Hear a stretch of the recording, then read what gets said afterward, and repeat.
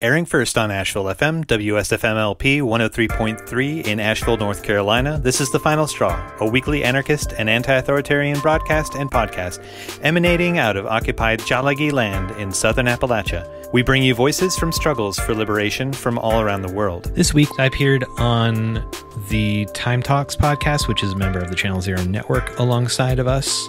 It's a network of anarchist podcasts. Time Talks has done a couple of these mixtapes where Chris Steele, the host of it, who does hip-hop under the name Time, invites other podcasters from the network on to just sort of pick music around a theme and discuss why they like those songs.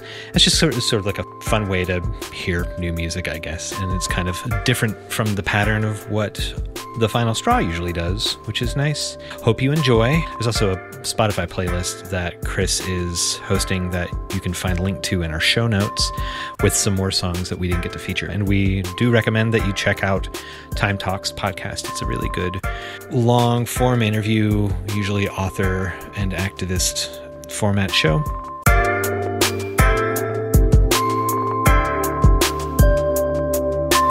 Welcome to episode 46 of the Time Talks podcast, part of the Channel Zero Network. This episode, I had the pleasure of collaborating with Burst from the Final Straw radio podcast for another mixtape show. The show highlights artists and songs that speak on the horrors of the prison industrial complex and honor people who have fought, who are building, imagining, and are doing the hard work every day of fighting for prison abolition. Burst and I share songs and have a conversation about their meaning to us and the stories and experiences behind them. Thank you to Awareness for the music, and here's a brief jingle from a fellow Channel Zero Network member. I know the kind of pain you're feeling, Alex. I once had it myself. You some kind of doctor? No, Alex. I am Magneto, and I have come to offer you sanctuary. Hello, this is our jingle for our podcast, The Grounded Futures Show. This is the show where we discuss topics ranging from climate change to identity to how youth can gain new skills to thrive amid current and ongoing disasters that we are collectively facing. We are your hosts, one Gen Z Liam and one Gen X Carla. And we think we all deserve to thrive now and not in some distant utopian future. Yeah, but that's in the future. Oh, I hate the future. Yeah, we're with Bolin. Grounded Futures is a larger project, so check that out over at groundedfutures.com. Casual radio show. Hey, this is the Drag Time Morning Show with Chris Burst. First, I wanted to thank you for coming on this episode with me to do Prison Abolition Mixtape. You're from the Final Straw radio show, which is a podcast and a show that I've looked up to even before I've known you. So I really thank you for doing the show with me, and I'll go ahead and let you just give a little brief summary of your show. Sure. Chris, thanks a lot for inviting me. This is going to be fun. I'm excited. And mutually, I really appreciate your show. And I'd heard your music before, but I didn't put two and two together until a little bit after I started listening to episodes. But anyway, I can. Thank you. Yeah, I gush about it later. But so The Final Straw is a show it's a radio show based out of so-called Asheville, North Carolina, and occupied Tsalagi land in Appalachia. And it's myself and two other main hosts. And we produce a weekly radio show that airs on about a dozen stations around the U.S. And it's been going since 2010. And we feature interviews with authors and philosophers and historians and activists engaged in feminist struggle or anti-racist, anti-fascist struggle in decolonization work or anti-infrastructure, like pro-eco defense stuff. We're kind of all over the place. We try to feature prisoner voices when we can. We have a regular segment with Sean Swain on most episodes if he has access to a phone, which is a mixture of comedy and cultural critique. But yeah, so it's good. It's felt good in this last just over a year. We've been using our Patreon money, almost all of it. So like some of it will cover some of our other expenses, but to cover transcription and making zines. And some comrades have been helping to produce the transcripts of our weekly interviews into zines and helping us get them out there to distros. and info shops and stuff. So if you do prisoner support and you check out our interviews and they look interesting enough that you'd want a prisoner to be able to get a hold of that and maybe start a reading group inside, we do at least like 52 a year at this point. I'm pretty proud and stoked of that. And that's also led to some translation of some of our interviews for wider dispersion of international solidarity. But that's, I could yammer on for a long time about that. Chris, would you talk a little bit about Time Talks for my audience that may not be familiar with your work? You are also in the Channel Zero network of anarchist podcasts, and it's a podcast that I listen to every episode of. Thank you. And I just wanted to echo that. Appreciate what the Final Straw and you all do. The segments with Sean Swain are awesome, and that you are always giving prisoners support shout outs and addresses and way to reach them. And that's so important. Is like most people in the US, I have friends who are imprisoned, and it's so important just writing to them, even a letter of just what's going on with your life. It means so much. And just love that you all do that. And my podcast is called the Time Talks Podcast. It looks at history, politics, music, and art. And I really just look at themes of liberation or justice or anti-colonialism and talk to a lot of theorists or authors, also people who do like activist type work. I don't know the word around that's not some buzzword, but people who just do this really good work and thinking and look to break down books and just have good conversations about things that really need to be talked about, like prison abolition or anti-colonialism and anti-imperialism. I like how that's like a common theme among at least 4 of the shows on the Channel Zero network that I can think of. Because that was like how I started, was like, I want to talk to authors about the questions that I have about books. And I know Soul, like what the Soulcast was doing, like a similar theme too. And Works in Theory, I guess, like one of the newer editions. Oh yeah. I think it's a great idea. Like, I don't know, how do you find that, or do you find that reading a book as someone who is a teacher as well, like, does it change the way that you engage with material or with someone who's thinking on a certain line if you're going to be presenting it to someone else afterwards, or with the eye towards having it have an audience? Yeah, I think really, well, for one, just engaging in someone's writing is just really cool for me because it's a step outside of like myself and trying to interact with them, and I'm just diving into their work. So then I actually have good questions because they spent time researching this and writing about it. So when I engage with their work, I usually get a deeper conversation. And then when you just talk to someone in a conversation, like the whole power of just oral conversation, you usually just get a lot more ideas broken down and a lot of information put out quickly. Like one thing of why I like to do these mixtape shows, because music does the same thing. It has this ability to convey a lot of information. So does conversation. So yeah, really it works on kind of both of those levels really, really nicely. And it's stuff I like to do anyway, like doing journalism and writing. I interview a lot of people, so I like to just put it out into the world. Yeah, that's awesome. Well, I learned a lot from it. Sweet. Thank you. I learned from Final Straw and listen to it too every episode. So thank you. I could yammer on about the Final Straw. This first track is Behind Enemy Lines by Dead Prez. I chose this song, Behind Enemy Lines by Dead Prez, because they were one of the most eye-opening artists for me when I first heard them. Their album, Let's Get Free, it blew my mind, and it just opened me up to learn about so much more history, things I wasn't learning in high school. I believe I heard this album when I was in high school, and they were talking about Fred Hampton Jr. and like Fred Hampton and the Panthers, and it got me to look and dig into so many more people. They talked about Nat Turner, and this was stuff I wasn't learning in high school, of course. So I would go into the library and try to look up these people. And that's what really just opened my whole world into actually learning history and things like that. And I was starting up as a hip hop artist. I started when I was 13, and I was working I did these hoops and hip hop tournaments that I started when I was 13 in my neighborhood in North Denver. And I was a big fan of Mood, who's Main Flow, and Dante from Ohio. And I had called this 1-800 number on the back of their CD, and I got a hold of them. And they sent us banners for the tournament. And when they came out to Denver, they were actually doing a show with the filmmaker, Tanya Cuevas Martinez, and she was premiering this film called Voice of the Voiceless about Mumia Abu-Jamal. So I was like 14 and they brought me into this show, and I got to meet this film director. I got to see the film on Mumia. Dead Prez was there, Medusa, Last Emperor, Jeru the Damager. And I was just this rapper, and they just blew my mind, and they just took me in and just taught me so much, told me what books to get. So Dead Prez was just such an important band for me, artist, and just really one of the best hip hop groups that I've ever heard.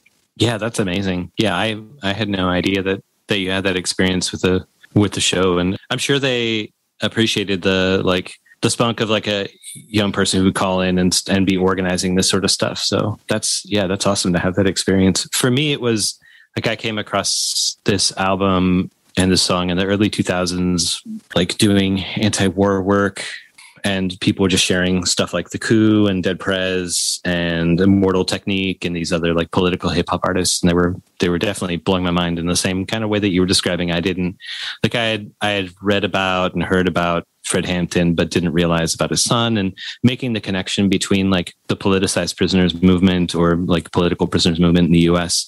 It wasn't a way that I had like looked at prisons at that point. I kind of been involved in, I went through a Catholic high school and was Catholic for a little bit, and kind of approached politics from that sort of perspective. So the way that I engaged around prison stuff initially was around the death penalty. There was a lot of activism in the late 90s, and I guess before, around abolishing the death penalty. And so like since I lived near San Quentin, we'd go to, with people from my youth group and people from my high school, go down to San Quentin and hold vigils, or go to like conferences in Berkeley about the death penalty or about specific cases like Mumia's. And I guess I never really had thought about, this is one of the pieces that like helped me to start thinking about like the different stories in prison than what I was seeing from either like gangster rap stuff, like Death Row Records content, or stuff that was presented in movies at the time, was, talking about the struggle of surviving. And it wasn't just about the individualized struggle of the person in a place, and thus the kind of like story of redemption that kind of story will lead one to think through. This is one of the things that like presented a narrative where it's these individuals struggling in their own lives, but also alongside of each other and against a common enemy, that I found really inspiring, and found it really inspiring at the time. Yeah, I love that. Thanks for sharing that. Along like with what you were talking about of the looking at different types of rap, this really taught me a lot about the importance of communities and building with people by listening to Dead Prez, because I had been listening to Sound Bombing and Lyricist Lounge, and I saw how all these different crews work together and artists helped each other with solidarity. And like Kanye was producing for Dead Prez at this time too. He was working with them and Head Rush and these different Tahir and these other producers, and really just seeing how people work together was important, because you're usually getting this individualist nature from education or from a lot of like, talent show mentality or like rock and roll, like the head person. So learning more about that was important. And it was important to see how, like in the first verse by M1, he says, and she be dreaming about his day to release. She hate the police, but loved by her grandma who hugs and kisses her. And that's just a really strong line that I've grown to learn more about now. But when I had heard them say like they hate the police, it was really empowering as a kid in high school, because I had seen the police officer at my school choke slam a kid and put him to where he needed to be brought out on a stretcher. They hurt his back. And I had been pulled over and accused of selling drugs in my own driveway. And the police pulled me out by my hair and ripped out my hair and told my mom to go inside the house where they destroyed my car in high school too. So I had these feelings where I was just receiving this, what Cornel West calls the Santa Clausification of history, of like Martin Luther King, the only one narrative, and had learned how the U.S., quote, did bad things in the past by Malcolm X and Martin Luther King and surveillance, but had never heard the story of Mark Clark and Fred Hampton being assassinated. Yeah, for sure. Yeah, and by embracing and Disneyfying or like incorporating the stories of like Malcolm X and Martin to some very degree, like some little sliver of the surface of those two stories, like the U.S. history system has, it sort of closes out opportunities to hear all those other voices of people that were in struggle that maybe would not to say that like Martin or Malcolm would not, like, if you like a deep study of those two individuals and what they contributed is it offers so much that is, you know, challenging to a lot of radicals today, let alone the status quo. But yeah, I don't know. Yeah, definitely. Thanks for clarifying that. Yeah, I was really just saying it's like really just deepened the narrative and told more of the full story that's so often ignored. So this next song we're playing is Attica Blues by Archie Shepp from the album Attica Blues. First, why did you choose this song? What importance does it have for you? Well, I grew up in a house where there was like a huge age range between myself and my parents. Like, they're both in their 80s now. I'm in my 40s. And so like the acceptable types of music that were available to me growing up were stuff that was more from the 40s, 50s, and then like somewhat of the 60s started seeping in. So, and living in the suburbs of the Bay Area, there was in the 80s and 90s, especially in the 90s, like a huge amount of quote unquote oldie stations that were playing. They were playing like doo-wop stuff sometimes, but most of it was rock and roll and R&B and soul and sometimes some funk. And so growing up, not being able to buy albums in my household, I would listen to a lot of the radio and really fell in love with music from this wide era, as varied as it is.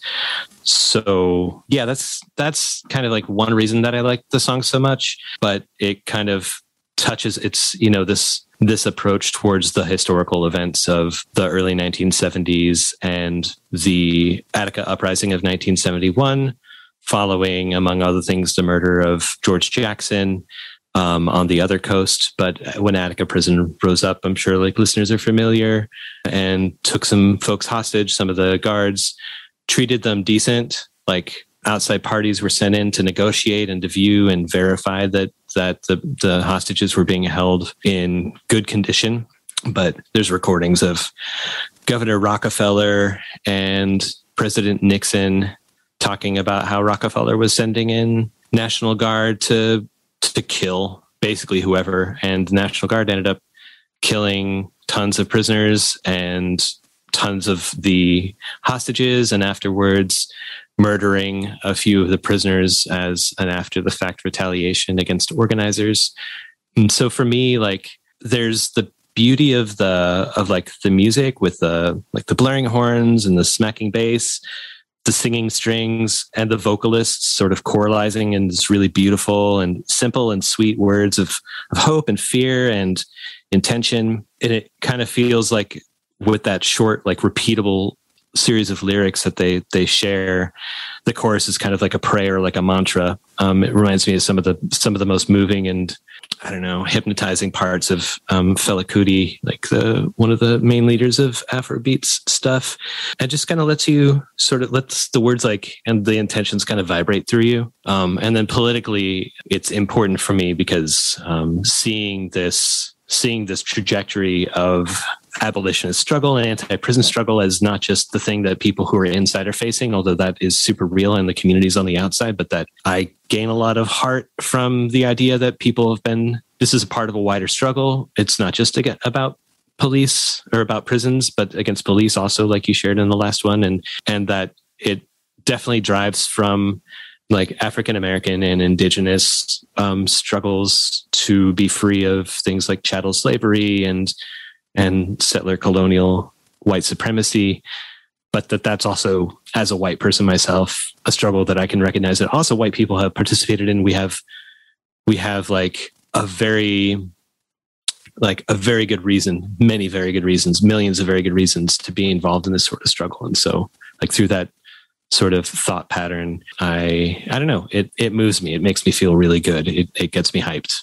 Yeah, thanks for sharing, Bruce, and thanks for breaking down the meaning and more about Attica. And those two singers on the track is Joe Armstead and Albertine Robinson, and their vocal work is just amazing. I think the drummer wrote the lyrics for that song for Archie. Oh, that's awesome. And that whole album is really good. William Kunstler is on there, the famed lawyer who defended a lot of the Panthers. And then I really love the song Steam. And that's a song that I think Archie had written about his friend who had died an untimely death. And the track is really powerful too. So this next song is by Vic Mensa. It's a song called Shelter, and it features Wyclef Jean and Chance the Rapper. Yeah, thanks for playing the track. And really, this track is just so powerful. And I first approached it in the spirit of June Jordan, who said, whenever we do mixtapes or canons or syllabus, we should always include people, contemporary artists who are releasing art right now, and showcase them. So I was looking for an artist who's just released something, Vic Mensa, who's amazing. And the song has Wyclef Jean, and I was a big fan of the Fugees, of course. I loved Wyclef's solo work. The Carnival was a big album for me. So when Vic mentions that, Wyclef told me call 911, back to his older music. And this track was just really powerful to me. He's talking about hospital workers in scrubs with no PPE, but they got money for riot gear. I mean, this was just seen so blatantly in the George Floyd uprisings.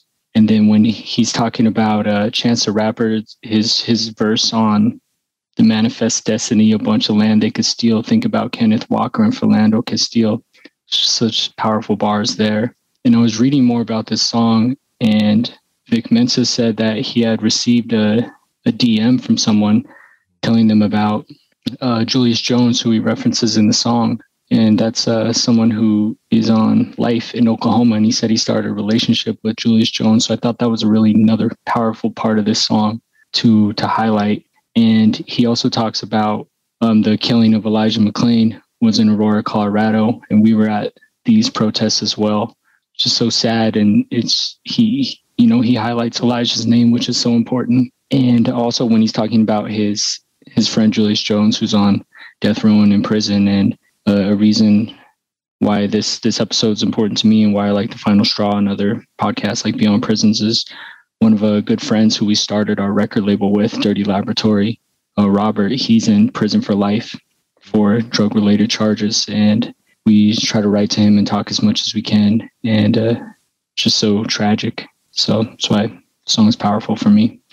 You keep that relationship alive. I'm sure that Robert appreciates it too. Yeah, I was looking up Julius Jones a little bit too while listening to it, and CNN seems to think that at least he was commuted in November off of death row, which is like pretty recent, pretty contemporary, and it kind of, I think, puts this Vic Mensa and this song at least referencing Julius a few times and talking about a relationship with him, in context of this song is putting Vic in this, not pantheon, but listing among all these other victims of state violence, and someone who is, while it's important that we have that we remember the tragedies that have happened and support the families and communities that have lost folks, that this song seems kind of like an intervention in Julius's case, even if it wasn't the title of the song. And I'm sure didn't hurt his movement to try to get him to get commuted off of death row. At least it's a victory. It's not a perfect thing, but I really respect that. Yeah. It's the power of music and art too, and just transmitting that information and showing solidarity and inspiring. Yeah. There was a one line in here that really got to me, the notes that I took, that they send us the Black Plague and then send us a white savior. That line is so good. Yeah. That's so good. That dialectic thing right there between those. Yeah, that line is so good. Yeah, this whole song has so many good lines. All right, so now we're going to the song Gigging for Windows by Zack de la Rocha. Thanks, Prez. Yeah, of course. So let's go in. Why'd you pick this track? Well, I've been a huge fan of Zack de la Rocha's work since Rage. I didn't listen to any of his stuff before that. But yeah, so, I first heard Rage from their second album when I was in high school. And that was what took me from a social justice-y perspective to a radical anti-capitalist perspective. And I always loved the stacks of books that were pictured in reading lists and stuff in their materials. But so in terms of this specific track, though, so this track was one that was put onto a national prison or nationwide prison strike mix that some comrades in an abolitionist group I think in Milwaukee were organizing, and I hadn't heard it before. And it's hard for me to find Zack's newer stuff because he's oftentimes doing it solo or attached to other crews, and I've just not found a way to like keep up on it, but it always gets to me. And just the idea of like digging for windows, it doesn't have to be, if you're talking about the lights always being on, but you're also like coming up from underground to try to get to ground surface, like it just kind of is reminiscent to me of experiences that I've heard about the all-night lights in solitary confinement when you're being punished and they're not letting you sleep. Maybe there's loud noises going on too. And also just the feeling of isolation that you're like in a dungeon and you're somehow trapped in this like this coffin space. And he brings it like in and out of the prison. He talks about the COs and he talks about blowing smoke through the through the bars, and yeah, just a sort of feeling of like isolation, fear, conflict, and tying it again back to capitalism and profit and fighting back and striking back against that stuff. I like the fact that artistically it reminds me of some of the really punctuated stuff that he was doing with the former drummer of At the Drive-In, whose name I don't recall, but with One Day as a Lion, that project. Yeah, it was like a 4-track or 5-track demo. It was amazing. If I was younger, I would say it slapped. So good. And it alienated so many customers at places that I worked when I would play it on the sound system. But yeah, and then I just like listening back through it, I just kind of caught like Zack's lyrical style is so amazing. He's such a good poet. And the second stanza where he says like, see if I pay Edison, no medicine. These blues ain't mo better when my fever rise in the jungle as quick as the price spikes. Like there's like 3 references to Spike Lee right there. I'm pretty sure. So I don't know, just like his stuff is so rich and so dense with those sort of references that listening to his stuff over and over again, I just get more every time. Yeah, thanks. And that's with John Theodore from Mars Volta at the Drive-In that he did One Day as a Lion with. And I think L.P produced this track. Oh, that's awesome. And then they came together again on Run the Jewels like a couple years ago. But yeah, the Zack's verses are so good in here. The last verse is just amazing, where he's saying, under the lights of they choppers, bodies, tools for they coffers, not worth the cost of our coffins, stare at a future so toxic, and then won't mark the name on a ballot so they can be free to devour our options. That's just amazing. He did rhyme capital with capital and capital. Oh yeah. that's awesome. There's no difference. So they have different meaning in each one. I was like, really? Okay. Yeah, that's a different. Yeah. To quote Jay-Z, double entendre, don't ask me how. Sweet. Yeah, the track is so good. And I'm a big Rage fan as well, so love it. They totally shaped myself growing up. Like I'm glad that I read a lot of the stuff that they promoted. Like I wouldn't have done papers on Phenon in college if not for hearing that stuff in high school. And like I got to see them a few times growing up. And I remember one concert where I think it was at the Cow Palace up on the second level, probably like 1999 maybe. And there, like Zack stops the show at one point because he heard that he heard rumors that women were getting let towards the front, towards the stage, if they would expose their breasts to dudes that were in the way. And he like addressed it at this point and was like, I'm going to come down there and fucking personally kick your ass if you don't stop that bullshit. This is not the space for that. And the fact, like, I had never seen a performer on stage. A, I hadn't gone to very many shows at that point, but B, I had never heard a performer like call out misogyny and take a stand on it before like that. And I thought it was amazing. That's awesome. What do we have coming up next? We have Ric Wilson, and the song is called Fight Like Ida B and Marsha P. It's kind of kismet how it came together, because the first verse says fight the power like Chuck, Rage Against the Machines. So I really just love this track by Ric Wilson. It's so powerful. One reason that I really love it is just it just really honors the legacy, the genealogy of these movements of going against white supremacy, going against prisons. There's a line in the second verse is so good. I got bodily autonomy and its policy is people over property. And it's saying abolish the prisons or don't speak a word to me. Stop ICE and Let Them All Free, Let the Kids Be, and Intersex Surgeries, and just all the different forms of domination that this track goes against by talking about Black disabled lives, Black queer lives. It's just so important and just so good to hear in art.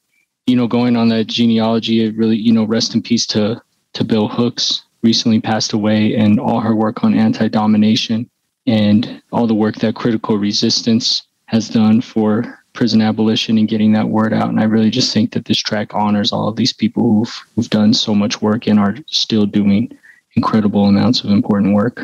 Yeah, absolutely. That's very well put.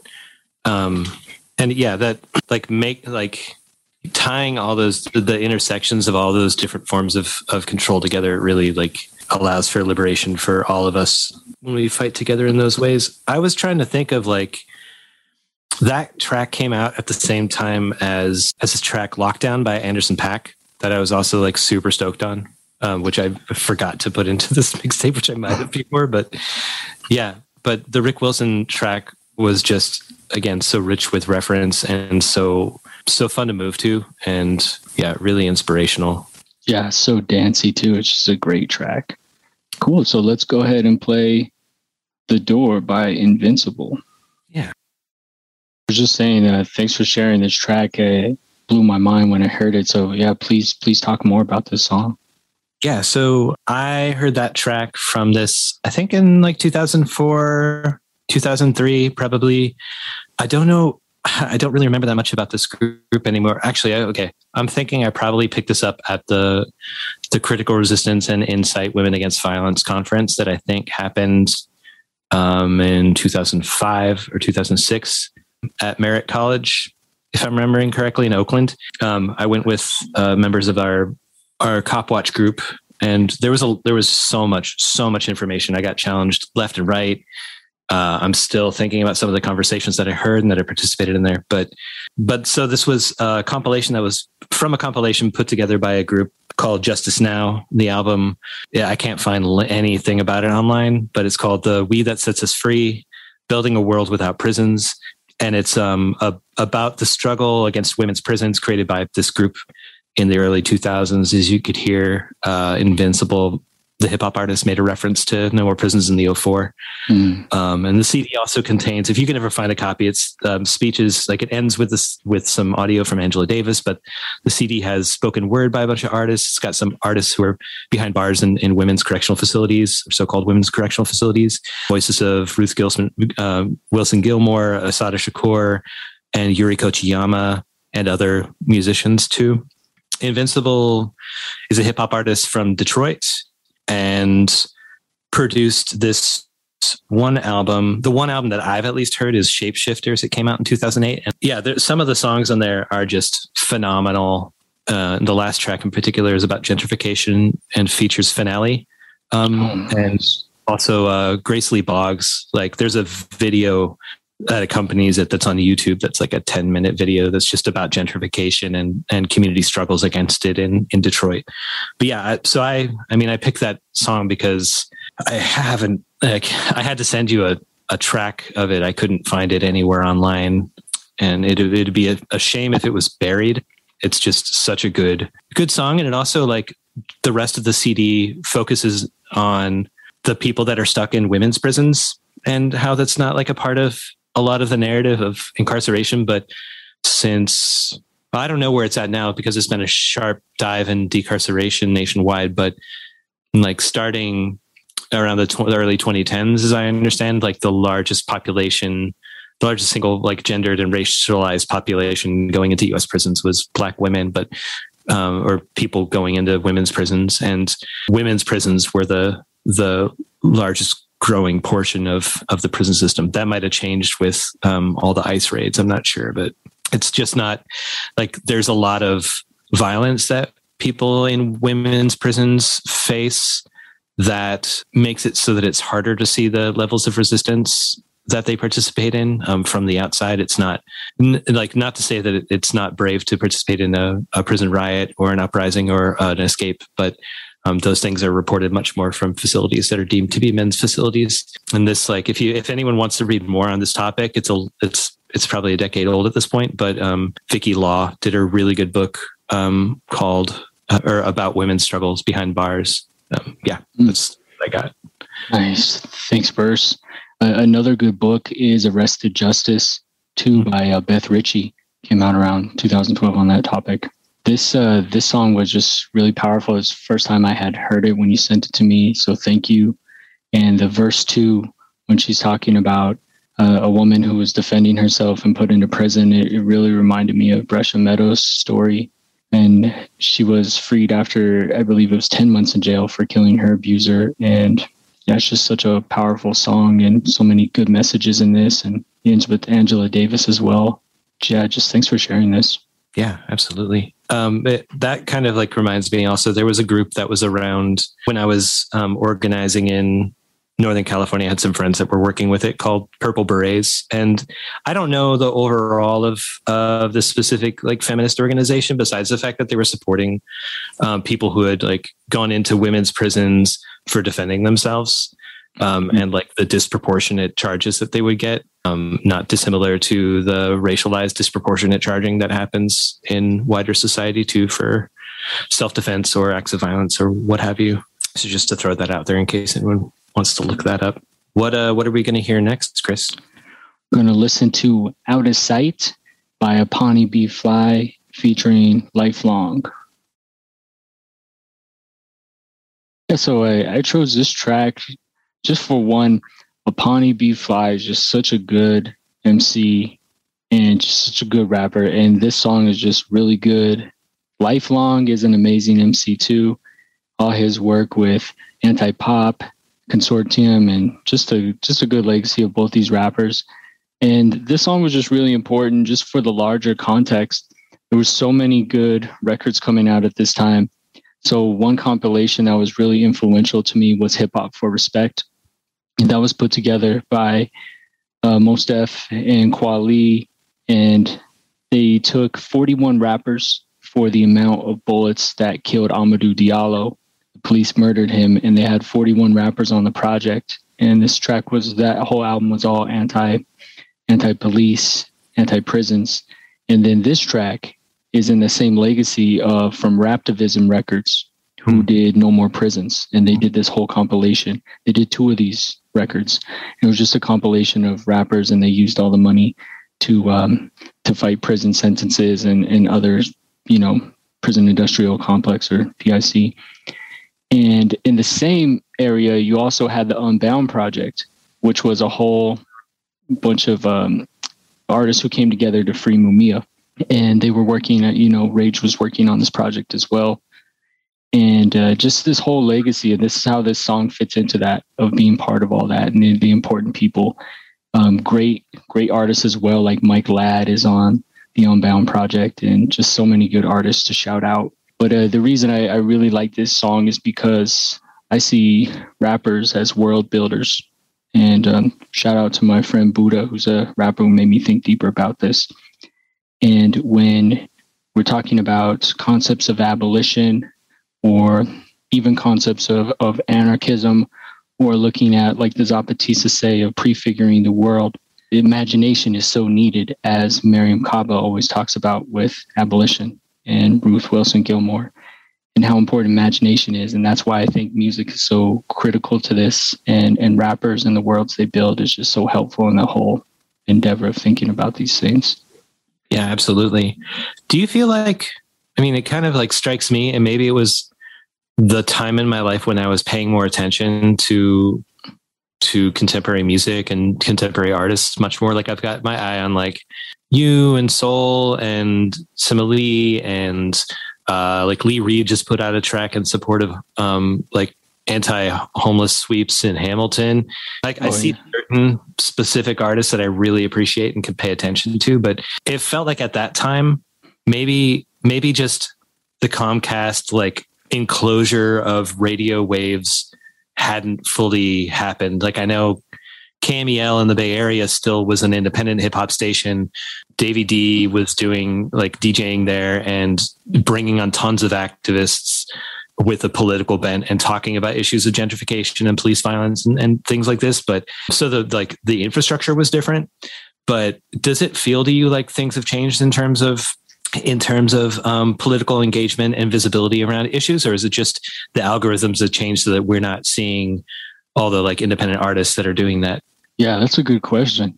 I really think it's more about the infrastructure and the availability to find it. I definitely don't think it's less artists not doing the work. There's more artists than ever doing amazing things. But I think, like you mentioned, the algorithm and the infrastructure kind of creates a fracturing or a shattering to find these artists. But, you know, people like, podcasts, Submedia, they've done little shorts of good artists doing amazing things, like the one that Submedia put out that highlighted Lee Reed and Ruby Ibarra and so many other hip hop artists. But I also think it is something that has to do with the infrastructure is more shattered too. And there's a lot more artists. So you don't have a lot of compilations going out into stores, you know, like you could have I found Hip Hop for Respect, like at a Sam Goody, I think, you know, like a big store like that would be seeing No More Prisons at Best Buy, which I think it even had distribution there. So that is a big difference I see. But that's just because things are so different now too with technology. Most people are just streaming stuff. So it's like thrown into a playlist now. I think maybe it's more about directing people. But what do you think? No, I think that's right on. Like, it doesn't like people see how fucked up stuff is, and people use that world building possibility and that like imagination to create also like most artists that I see don't create just straight across the board. Just this is my political album. It's mostly like here I'm throwing some politics into the song, or like a couple of these tracks are standalone. Like I'm talking about this issue because it's super important. But yeah, I think that what you say about I'm a huge fan, like I said, of MP3s and of this format and how kind of ethereal it feels. I know it's not an ecological answer to distributing music, but it's easy to share stuff. But one thing that I feel like I lose out of it is the album structure that I'm sure artists put a lot of work into. Like if you listen, I used to listen to a lot of jazz, and just even if each of the pieces could stand alone, there was sort of a story that was told by them in a certain combination. And while I appreciate mixtapes like this because it allows us to be the artists creating new, like we create still this like frozen version of what would be like a playlist online. We curate these things and we give, like respect to the artists that are producing them and invite people to go and check out more. And I'm thinking more about like less about this interaction, but more about like, I like making mixtapes for people, but like, I think that there's something about, the technology and streaming platforms that definitely probably makes it a lot less visible. I would invite anyone who doesn't know about the case of Amadou Diallo, just because you're younger or whatever, to look it up. It's a tragic case that was an amazing groundswell for anti-police violence organizing around the so-called US and internationally and in the New York area. That was super inspiring to folks on the other coast like me. And if folks want to find that rage, like work on Mumia, I think there's an album called Mumia 911 that's like a single with a few different mixes of like a track that's like a super, super band version, right? And that kind of reminds me of like the CIA song too, that like... KRS. Yeah. And Last Emperor. Criminal Institution or something like that. Criminals in Action, the CIA. Yeah. Yeah, and just back to the algorithm thing, like most people I talk to, even young people in high school, they're tired of the algorithms too, and they're hungry for mixtapes or when artists put listening or reading guides in their music notes. People love that, and I've just found that out by accident. I had done just a short talk on hip hop at this school, and some people, this student was asking me about some good rappers, so I just like blacked out and wrote a whole like 100 songs, and I sent it to that student, and that went all over the school, and people were sharing that list. And it was funny, they had high school students writing me about Razkaz and stuff, and like they were all about it. They were all into Guru and Gangstar, and like people are just hungry for it because they're tired of the canned algorithms. Yeah, maybe we need to just that sounds like the solution right there is like mixtapes, and this is it. We're doing it. Walk it. Yep, that was my sly, elaborate scheme of promoting this episode. Okay, so this next song is the song George Jackson by JP Robinson, a cover of Bob Dylan. Let's talk a bit about why you chose this track and what it means. I used to listen to a lot of hip hop. I used to listen to a lot of punk. I used to listen to a lot of metal, and I still have like a deep appreciation, and my aesthetic roots sit in those genres. But a couple of years ago when I was bartending, I found that going back to that R&B and soul roots of listening that I was in 2 years ago, but just taking a deeper dive with what was available on the internet really allowed me to explore music that I wouldn't have heard on those big stations in the Bay Area. I found a series of comp discs from a record label called Kent Records, and this was on there. There was one in particular called Change is Gonna Come. That was music from the civil rights and Black Liberation movement or era, and found this track by JP Roberts. I know of one album that JP Roberts has done, but he was a musician, I think, who recorded this at least in Miami in the mid 70s, and doesn't seem to have much of a like recorded career beyond that. But I hadn't heard this song before. I didn't know that it was actually a Bob Dylan song, and I got to say that like some of the most amazing Bob Dylan songs, I would say my favorite Bob Dylan songs are the songs that are not sung by Bob Dylan. He was is an amazing like writer, and inspires some amazing people. But like, who's going to remember Bob Dylan's version of All Along the Watchtower, for instance, right? Mm-hmm. So JP Roberts' soulful rendition of the song about George Jackson just really gets me every time I hear it. And when I first heard it, I thought maybe that JP Roberts had been like corresponding with George Jackson. Mm-hmm. But it also feels important, kind of like the Attica Blues song, to point to this, like point in specific history, much like Nat Turner as a symbol, for instance, as was referred to earlier, or tons of other characters in the trajectory of freedom on this continent and around the world.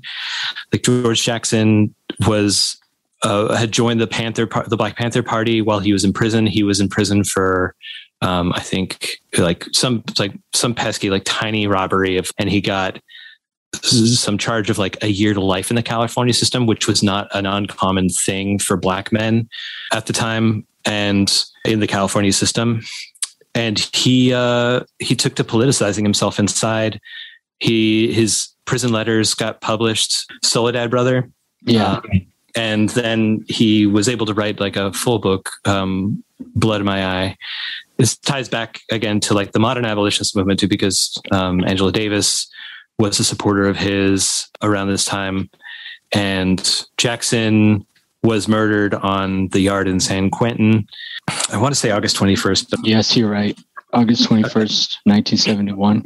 Yeah. And ostensibly because he was trying to escape and had a gun, but the guards are vicious liars and racists. And so kind of who knows, but he definitely was inspiring the creation of like not only organizing, but guerrilla action against the white supremacist state in a way that really frightened the prison and inspired many on the outside.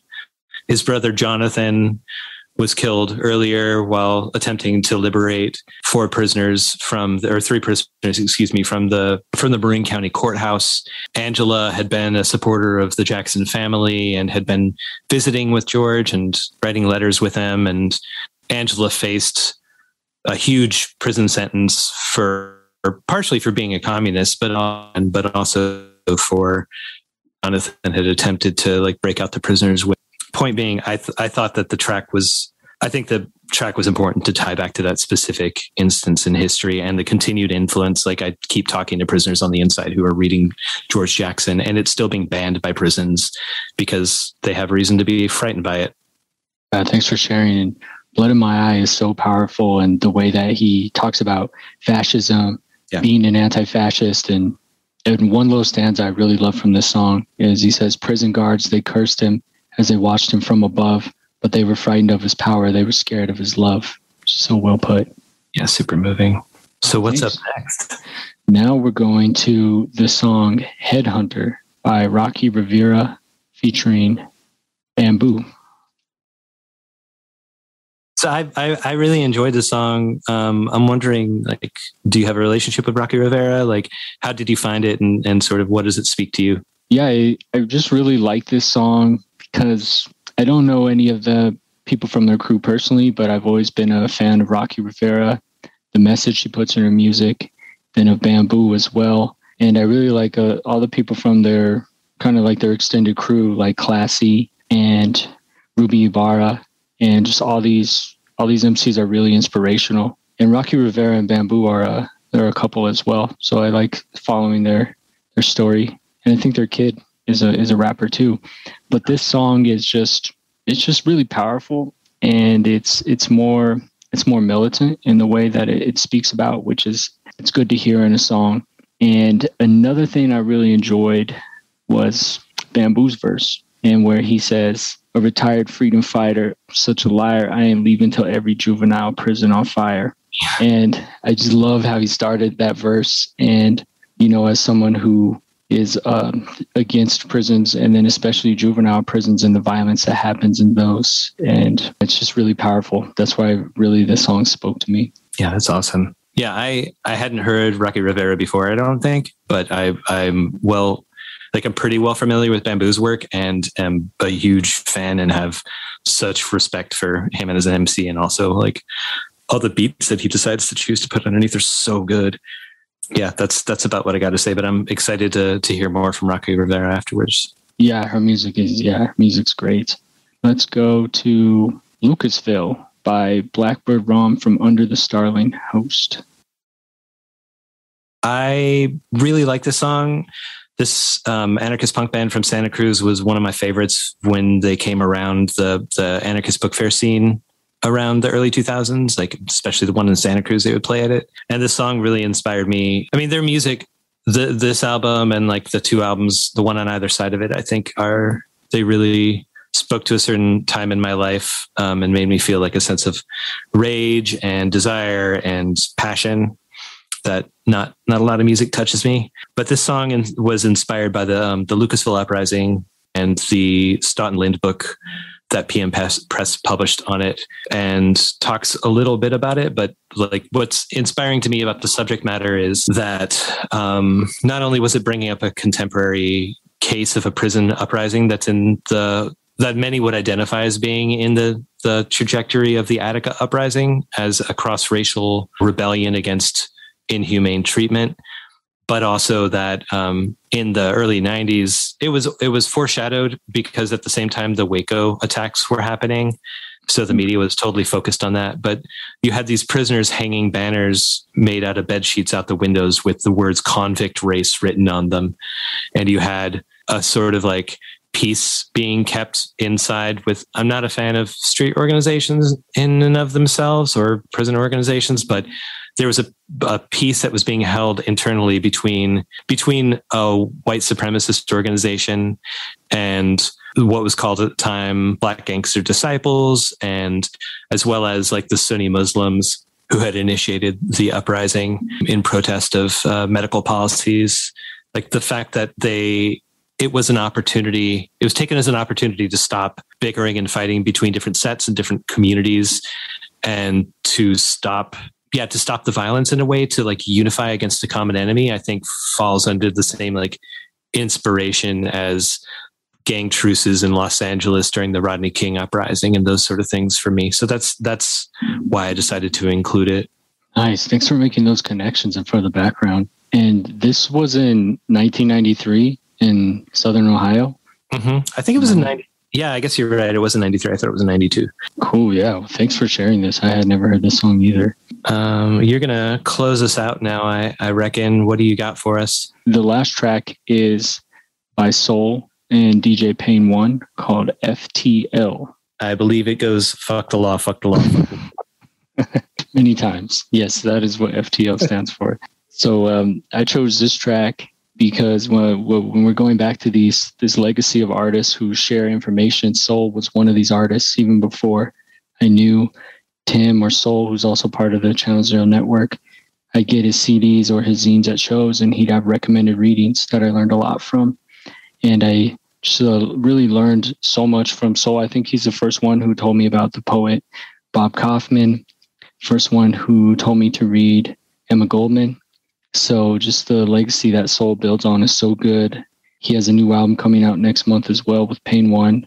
And I really like this song because he digs into colonialism and white supremacy, talking about Columbus and the genocide of the indigenous. And then the song ends on an anti-prison sentiment with abolish the prisons or set fire to the prisons, as this call for abolition, which is so powerful in this song. Yeah, that's really awesome. I'm really inspired constantly by I was telling you earlier that I'd first learned about soul from one of my coworkers had been paying attention to Anacon and burned for me a bunch of the discs. And so that's when I started listening to that record label way back in 98 or 99.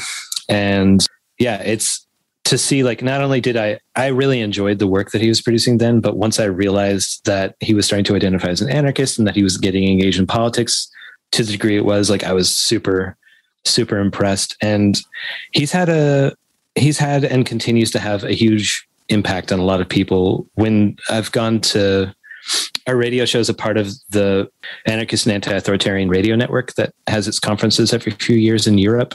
And we have a live show where we spend 8 hours in a radio station, everybody taking turns interviewing each other and sharing segments and stuff. It's really fun, but Soul is always one of the really featured artists there. People internationally can approach his content. They find it entertaining. They find it moving, and they find it intelligible and inspiring. And I think that, I hope that Soul hears this and gets reminded of that. Yes. Thank you for sharing that. That's so cool. And this next song is Jailbreak by Thin Lizzy. It's just, okay. So Thin Lizzy, Thin Lizzy was an amazing rock band from Ireland. And I don't know, they have some really goofy, I blame Disney for promoting The Boys Are Back in Town. But this same song off of that album, it's just a fun song about breaking out of jail, because who doesn't like that except for the guards and bootlickers? Thank you for tuning into this episode of the Time Talks podcast, part of the Channel Zero Network. I want to thank my friend Burst for doing this episode with me and sharing knowledge, experiences, stories, and good music. There's a link to the Final Straw Radio podcast in the show notes. Please support their Patreon. Thank you to Awareness for the music. We have the playlist link in the show notes. Email me some song suggestions to add to the online playlist at timeraps@riseup.net.